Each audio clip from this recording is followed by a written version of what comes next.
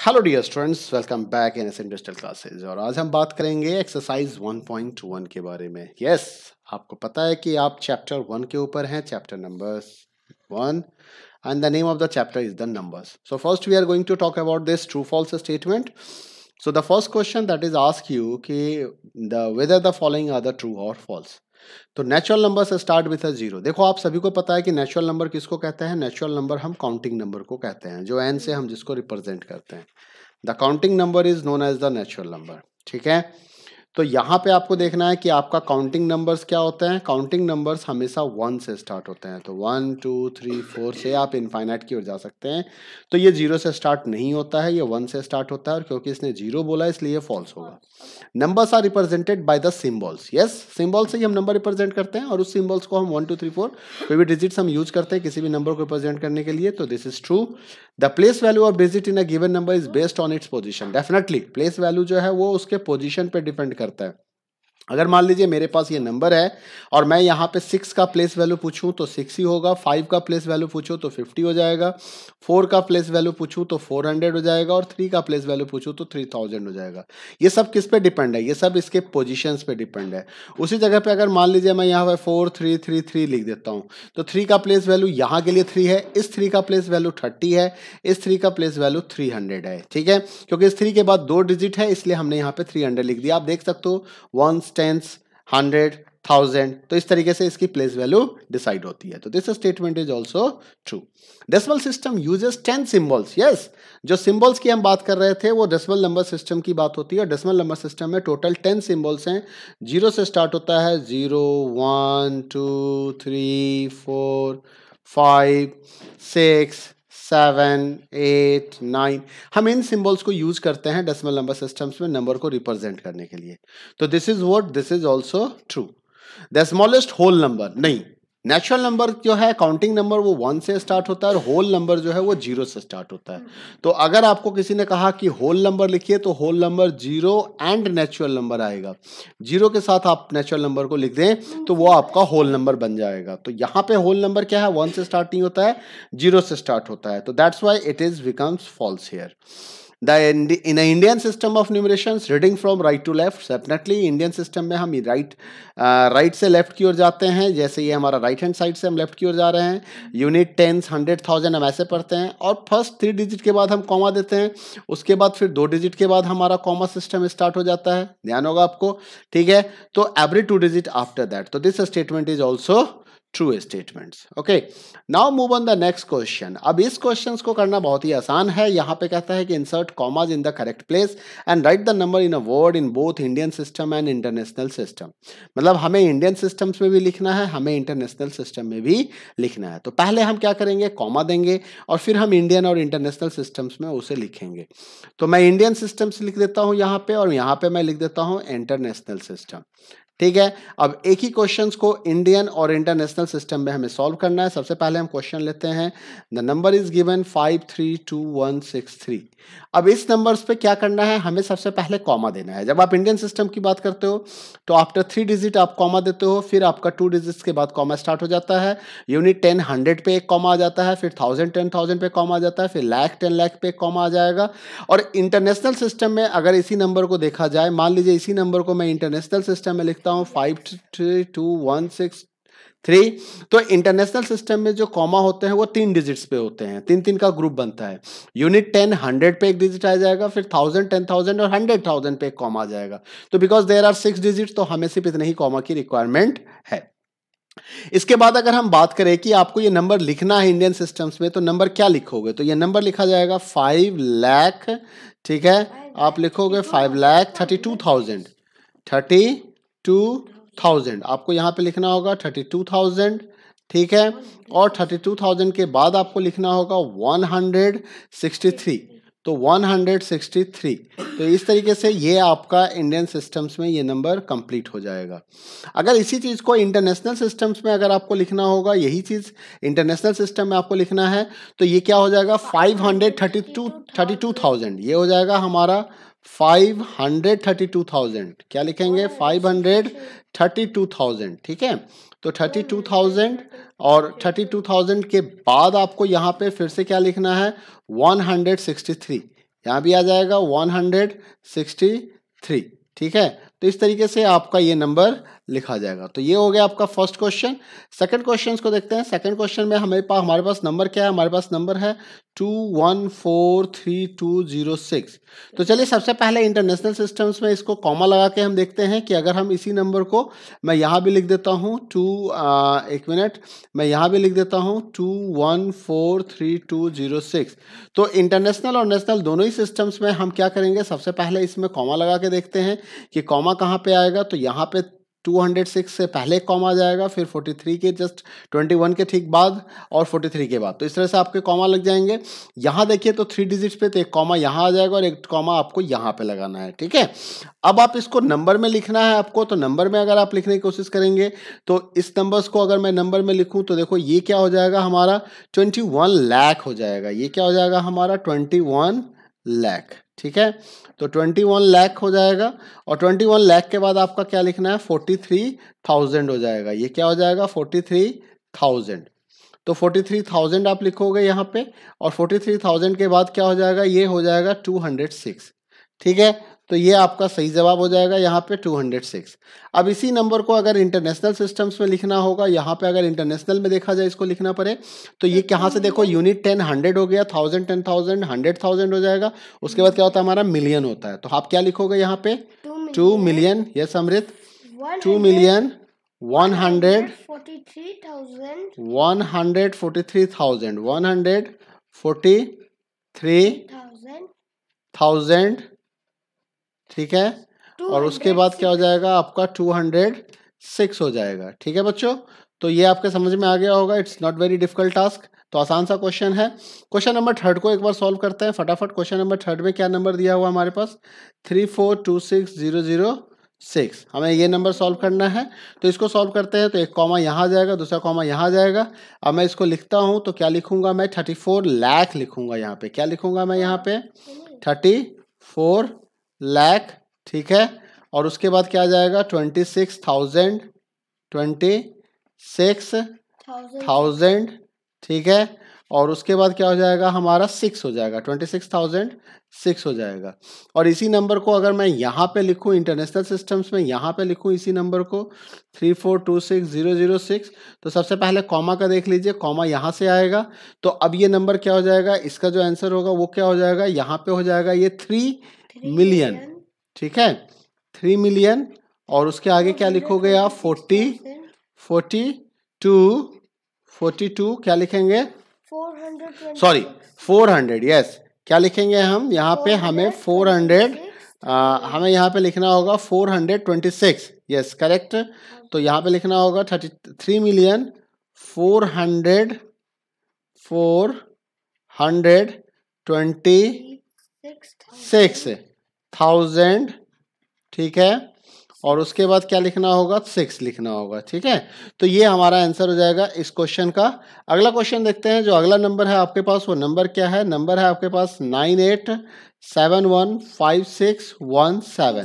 तो अब इसको देखो, यहाँ भी मैं लिख देता हूँ 98715617।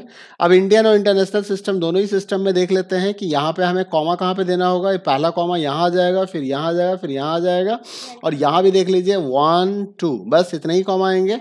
अब अगर इसको लिखना हो, रिप्रेजेंट्स करना हो, तो देखो ये क्या हो जाएगा, यूनिट 10 100,000 10,000 लाख 10 लाख करोड़। तो क्या हो गया हमारा 9 करोड़ हो गया। तो इसको आप क्या लिखोगे 9 करोड़, ठीक है। 87 है ना, तो 87 लाख हो जाएगा ये हमारा, 87 लाख हो जाएगा, 87 लाख। और 15,000 ये क्या हो गया हमारा 15,617 हो जाएगा। क्या हो जाएगा ये 617, ठीक है, 617 हो गया। तो थोड़ी सी हैंडराइटिंग खराब है, कोई बात नहीं है, आप एडजस्ट कर लेना। ओके, अब अगर इस नंबर को लिखा जाए तो यहाँ पे हम इस नंबर का क्या लिखेंगे, कैसे लिखेंगे इस नंबर को। तो देखिए ये हमारा हो गया यूनिट 10 100,000 10,000 100,000 मिलियन 10 मिलियन। तो ये क्या हो जाएगा 98 मिलियन। तो ठीक है, तो ये हो जाएगा हमारा 98 मिलियन हो जाएगा। Okay, Tanmay is not giving the answer today, 98 million. और उसके बाद हो जाएगा 715 715,000 715 1000, ठीक है, और उसके बाद हो जाएगा हमारा 1000, स्पेलिंग गलत हो गया 1000 का, ठीक है, 750,000 और उसके बाद हो जाएगा 617, ठीक है। तो ये हमारा सॉल्यूशन हो गया इस वाले क्वेश्चंस का, ठीक है। ये सारे क्वेश्चंस यहाँ पे सॉल्व हो गए, आप चाहो तो स्क्रीनशॉट ले लेना इसका। तो ये आपने लिख दिया इंडियन सिस्टम में और इंटरनेशनल सिस्टम में, आपने इन सभी क्वेश्चंस को सॉल्व कर लिया। Very good. क्वेश्चन नंबर 3 पे आ जाते हैं। Right the numbers in a expanded form. अब एक्सपेंडेड फॉर्म में इस क्वेश्चन को लिखना है, तो हमारा क्वेश्चन नंबर कौन सा हमारा चल रहा है, क्वेश्चन नंबर 3 चल रहा है। तो 3 का पहला क्वेश्चन है, तो ये हमारा आ जाएगा 132615। अब इसको एक्सपेंडेड फॉर्म में लिखना है, तो क्या होगा, 1 लाख हो जाएगा ना, यूनिट 10, 100,000, 10,000, लाख, तो 1 लाख, तो 1 लाख पे कितने जीरो आते हैं, 5 जीरो आते हैं, ये ध्यान रखना है। उसके बाद 3 पे कितने, 30,000 पे कितने जीरो आएंगे, 4 जीरो आएंगे। 1000 पे कितने आएंगे, है ना, फिर 100 पे कितने आएंगे, and plus 10 plus 5। Very good Tanmay. The next question, question number 2। Question number 2 जो है वो आप ले लेते हैं यहाँ से। क्वेश्चन नंबर 2 को देखते हैं, कलर चेंज कर लेता हूँ मैं। क्वेश्चन नंबर 2 हमारा है 3473,201। यस तन्मय, हाँ, तो क्या आंसर लिखना है, 30 पहले 30 लाख। अब क्योंकि ये 1 लाख पे 5 जीरो है, तो 30 लाख पे कितने जीरो आएंगे, 6 जीरो आएंगे। अगर आप कंफ्यूज हो तो आप नंबर ऑफ डिजिट काउंट कर सकते हो, 1 2 3 4 5 6। तो 3 के बाद 6 डिजिट है, इसलिए 6 जीरो आपको लगाना है। उसके बाद 4 के बाद 5 डिजिट है, तो 5 जीरो लगा दो। उसके बाद 7 के बाद आपको 4 जीरो लगा दो, ठीक है। उसके बाद आप 3 के बाद 3 जीरो लगा दो। उसके बाद 2 के बाद जीरो लगा दो। जीरो लिखने का मतलब नहीं है, सीधा 1 लिख सकते हैं आप इस तरीके से, ठीक है। जो अगला क्वेश्चन है, क्वेश्चन नंबर नेक्स्ट को देखते हैं। क्वेश्चन नंबर जो 3 है, 3 का नंबर क्या है हमारे पास, 2178065। तो अब देखो यूनिट 10, 100,000, 10,000, लाख, 10 लाख, तो फिर से वही चीज आ गया। तो 2 के आगे कितना जीरो लिखना होगा, हमें 6 जीरो देने होंगे। कितने जीरो देने होंगे, 6 जीरो देने होंगे। तो यूनिट 10, 100,000, यस। उसके बाद 1 के आगे आपको टोटल 5 जीरो देने हैं। उसके बाद आप क्या करोगे, 7 के आगे आपको 4 जीरो देने हैं।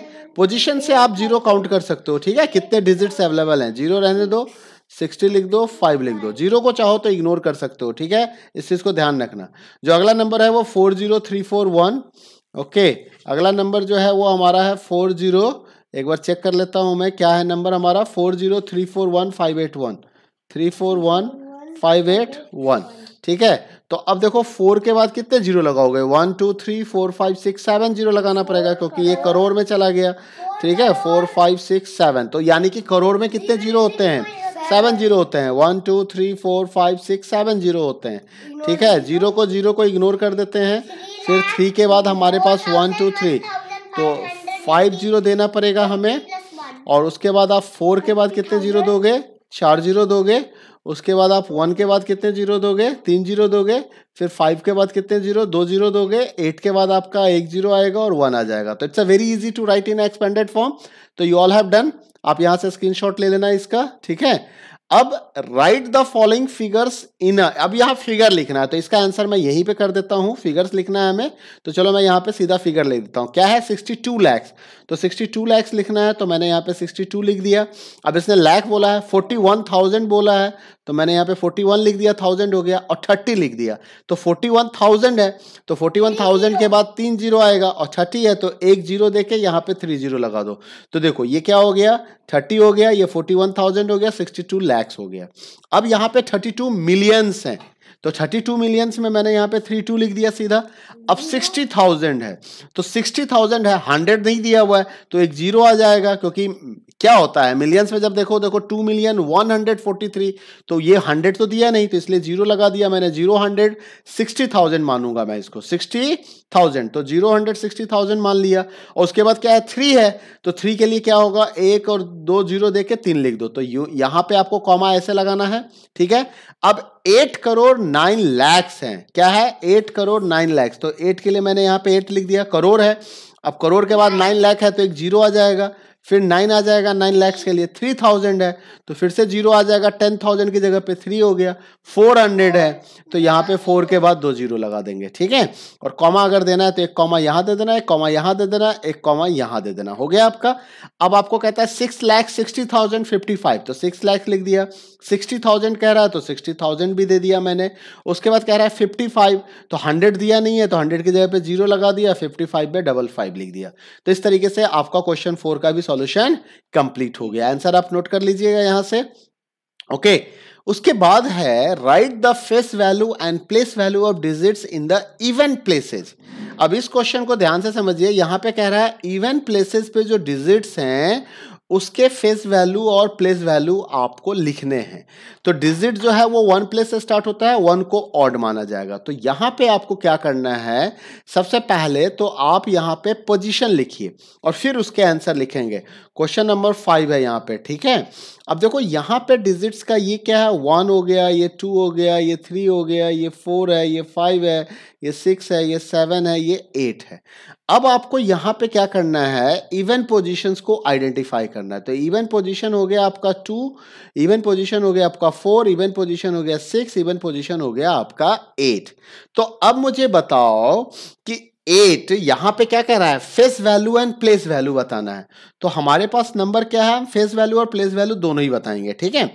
तो हमारे पास नंबर है 5, हमारे पास जो नंबर है उस नंबर को मैं नोट करता हूं यहाँ पे। नंबर है हमारे पास 5 2 3 4 7 6 8 7, ठीक है। यानी कि 5 करोड़ 23,47,800। अब यहाँ पे 687। अब यहाँ पे वो डिजिट निकालो जो इवन प्लेस पे है। तो पहला डिजिट आपका इवन प्लेस पे ये वाला आ गया मान लीजिए। तो इस 5 का हमको फेस वैल्यू भी लिखना है। तो इसका फेस वैल्यू क्या होगा, मैंने यहाँ पे फेस वैल्यू लिख दिया 5 और उसके बाद इसने कहा प्लेस वैल्यू लिखने के लिए पीवी, तो एफ भी 5 हो गया और पीवी क्या होगा, ये 5 करोड़ है तो करोड़ पे कितने जीरो आते हैं, जल्दी से बताओ, 7 जीरो आते हैं। वेरी गुड अमृत। तो हमने क्या किया, यहाँ पे 7 जीरो लगा दिया। उसके बाद नेक्स्ट देखो इवन प्लेसेस पे नेक्स्ट कौन है, 6 प्लेस, 6 इवन नंबर है ना, तो कौन है यहाँ पे 3 है। तो 3 का फेस वैल्यू क्या होगा, 3 हो गया। अब इसका प्लेस वैल्यू देखो, तो 3 क्या है, 23 लाख, तो 3 लाख पे है तो लाख पे कितने जीरो आते हैं, लाख पे हमारे पास टोटल कितने, 5 जीरो आते हैं। वेरी गुड तन्मय। उसके बाद देखो नेक्स्ट नंबर जो है इवन प्लेस पे वो 4th प्लेस है और उस पे कौन सा नंबर है आपका, 7 है। तो 7 का फेस वैल्यू क्या होगा, 7 होगा। और 7 क्या है, 7000 है, ये 7000 पे है तो 7 के आगे कितने जीरो लगा देंगे हम, 3 जीरो लगा देंगे। उसके बाद इवन प्लेस पे कौन सा नंबर है आपका, 8। कौन सा नंबर है, 8 है। तो 8 का फेस वैल्यू 8 हो जाएगा और 8 देखो 80 है तो प्लेस वैल्यू क्या हो गया इसका, 80 हो गया। तो इस तरह से आपने क्वेश्चन 1 सॉल्व कर दिया। अब अगर क्वेश्चन 2 को देखें, मान लीजिए यहाँ पे मैंने क्वेश्चन 1 तो सॉल्व हो गया हमारा, तो क्वेश्चन 2 को देखते हैं। तो क्वेश्चन 2 में हमारे पास क्या है, देखो ये मिलियन इस सिस्टम में दिया हुआ है। तो 304 नहीं, ये मिलियन नहीं, यहाँ पे 2 डिजिट के बाद कॉमा दे दिया तो इंडियन सिस्टम में ही है ये, ठीक है। तो 304 करोड़ भी कह सकते हैं आप इसको। तो 304 करोड़ हो गया, 26 लाख हो गया, 25,000 हो गया और 152 हो गया। तो सबसे पहले हम क्या करते हैं, हम इसके पोजीशन को लिखते हैं। तो 1 2 3 4 5 6 7 8 9 10, तो ये हमारा पोजीशन हो गया। अब हमें क्या करना है, इस पोजीशन के हिसाब से हमें चेक करना है कि कौन कौन सा हमारे पास इवन प्लेसेस। तो देखो इवन प्लेसेस पे एक तो आपका 5 है 2 नंबर पे, फिर आपका ये वाला 5 है 4th पोजीशन पे, फिर आपका ये वाला 6 है 6th पोजीशन पे, फिर आपका ये 4 है 8 पोजीशन पे और फिर ये 3 है 10 पोजीशन पे। तो जो ये पोजीशन है, इस पोजीशन यानी कि 3, यानी कि मुझे 3 का प्लेस वैल्यू और फेस वैल्यू लिखना है, उसके बाद मुझे 4 का लिखना है, उसके बाद मुझे 6 का लिखना है, उसके बाद मुझे 5 का लिखना है और उसके बाद मुझे 5 का लिखना है। क्यों लिखना है, तो 1 2 इवन नंबर हो गया, 3 4 इवन नंबर हो गया, 5 6 इवन नंबर हो गया, 7 8 इवन नंबर हो गया, 9 10 इवन नंबर हो गया। तो ये पोजीशन है, 1 2 3 4 क्या है, ये हमारा पोजीशन है और इस पोजीशन में इवन पोजीशन वाले नंबर को देखना है। तो इवन नंबर, अब इस 3 का मैं पहले फेस वैल्यू लिख देता हूं। तो 3 का फेस वैल्यू क्या होगा, 3 रह जाएगा। और 3 का प्लेस वैल्यू क्या हो जाएगा? तो देखो 3 के आगे कितने डिजिट हैं? 1 2 3 4 5 6 7 8 9, तो 9 जीरो लगा देते हैं। 1 2 3 4 5 6 7 8 9 हो गया। उसके बाद 4 को देखते हैं। 4 के बाद कितने डिजिट हैं? 2 2 4 3 7, तो मैंने 4 के आगे कितने जीरो लगाने हैं? मैंने 7 जीरो लगाने हैं। तो 3 4 5 6 7 हो गया। उसके बाद क्या है? 6 प्लेस वैल्यू है, फेस वैल्यू है। प्लेस वैल्यू क्या होगा? तो कितने जीरो लगाओगे? 5 जीरो लगाओगे। तो 6 के आगे आप क्या करो? यहाँ पे टोटल 5 जीरो लगा दो। उसके बाद क्या है? आपका 5 है। इस 5 के आगे कितने डिजिट हैं? 3 डिजिट, 5000 है, तो 3 जीरो लगा दिया। ये वाला 5 ले लिया, इसके आगे सिर्फ एक ही जीरो लगेगा क्योंकि 50 है ये। तो ये आपका प्लेस वैल्यू और फेस वैल्यू, इस तरीके से आप सॉल्व कर सकते हैं। अब कहता है जो अगला क्वेश्चन है आपके लिए, इसको ध्यान से समझिए। ये क्वेश्चन आपसे ये कहना चाह रहा है कि जी find the difference between the place value of twos in a given number. तो जो टूज हैं इसके प्लेस वैल्यू का डिफरेंस निकालना है। तो एक 2 यहाँ पे है और एक 2 यहाँ पे है, तो दोनों का प्लेस वैल्यू लिखते हैं। तो पहले वाले 2 का अगर प्लेस वैल्यू लिखोगे तो ये हो जाएगा 1 2 3 4 5 6 जीरो लगा दो इसके आगे, ठीक है।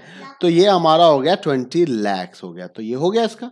और उसके बाद माइनस क्या करना है? 20 माइनस करना है। तो 20 लाख में से 20 को माइनस करना है। तो 20 लाख में से 20 को अगर आप माइनस करोगे तो जो आंसर आएगा वो आएगा 1 9।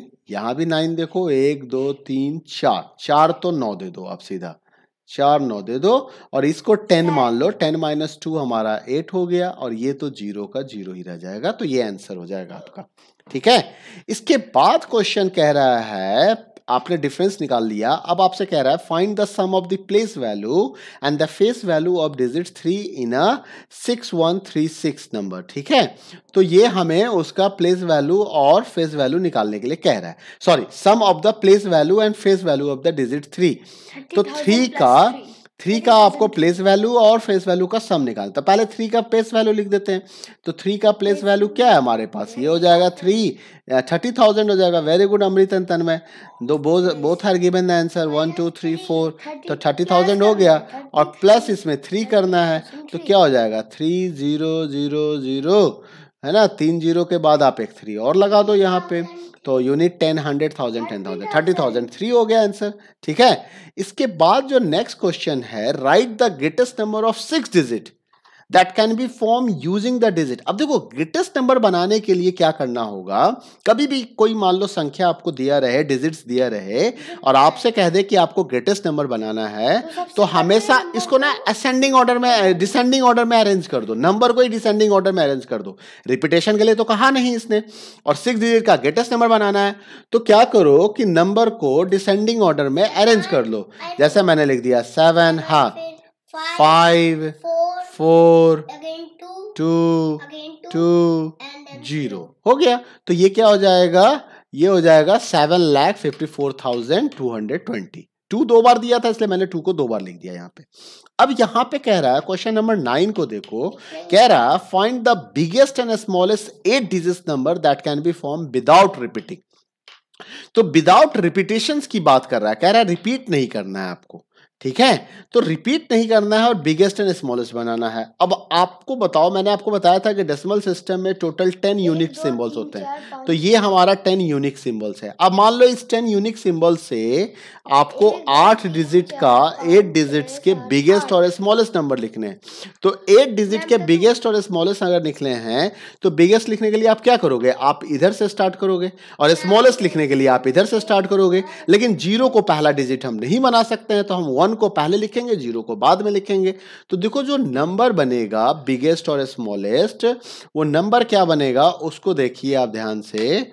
वो जो नंबर है वो बनेगा, बताओ। सबसे पहले हम बिगेस्ट नंबर लिखेंगे फिर स्मॉलेस्ट लेंगे।